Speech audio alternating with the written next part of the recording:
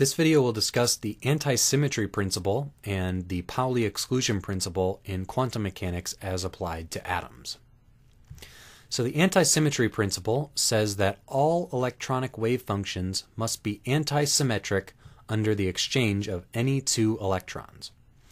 So this means if we have a wave function which depends on two electrons, psi1 and psi2, or electron 1 and electron 2, if we switch the labels, if we take everywhere we have electron 1, make that electron 2, and everywhere we have electron 2, make that electron 1, so that simulates the exchange of two electrons, that when we do that, it should equal our original wave function times a minus sign.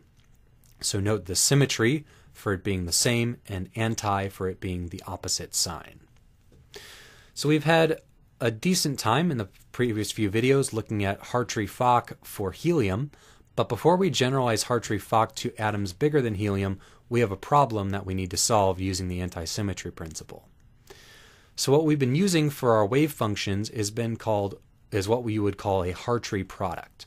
So we have a wave function that depends on two electrons, and we say it's a product of two one-electron functions, psi1 where electron 1 is, and psi2 where electron 2 is.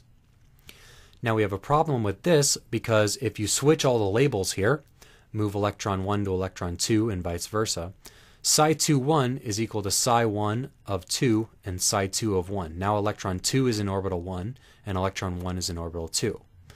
So did the wave function switch signs here? And the answer is no. Psi1 2 is not equal to minus psi2 1. So the anti-symmetry principle says this cannot be a valid wave function. A Hartree product alone cannot be a valid wave function for an atom with multiple electrons.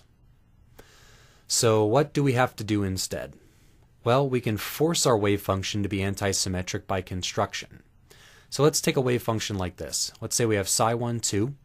This is going to equal psi1 of electron 1 times psi2 of electron 2 minus orbital 2 with electron 1 times orbital 1 with electron 2.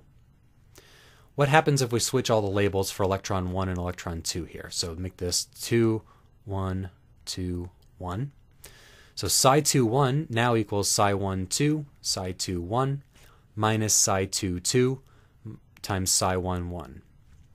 If you'll notice, this term is equal to the negative of this term. This term is equal to the negative of this term. So in fact, the way we have constructed this, we have made psi1 2 equal to, that should be minus, equal to minus psi1 2. I'm not happy with that minus. Let me fix it. Much better. Okay, so this is the case for a two-electron system. So the solution we're going to use in general is called a Slater determinant, which we'll discuss in the next video. All right, so one other thing that pops out here for relevance to us is the case where if you have psi1 equaling to psi2. So let's say we have two orbitals that are equivalent to one another, both in their spatial part and their spin part, which we haven't discussed yet, but let's assume these are what are called spin orbitals and they are the same.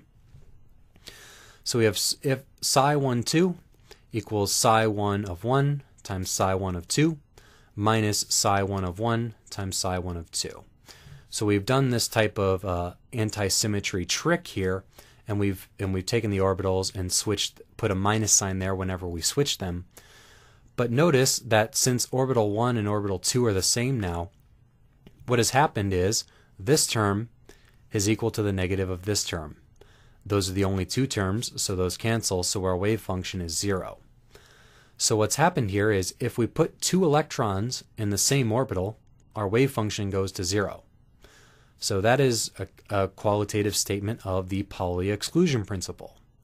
So this anti-symmetry principle, which forces us to have a wave function which is anti-symmetric under the exchange of any two electrons, results in the fact that we can't use Hartree products for our wave function. We have to instead use what we'll later show to be Slater determinants, and that results in the fact that if two electrons are in the same orbital, our wave function goes to 0, which is in agreement with the Pauli exclusion principle, which we're familiar with from general chemistry, that two electrons cannot be in both the same orbital and have the same spin.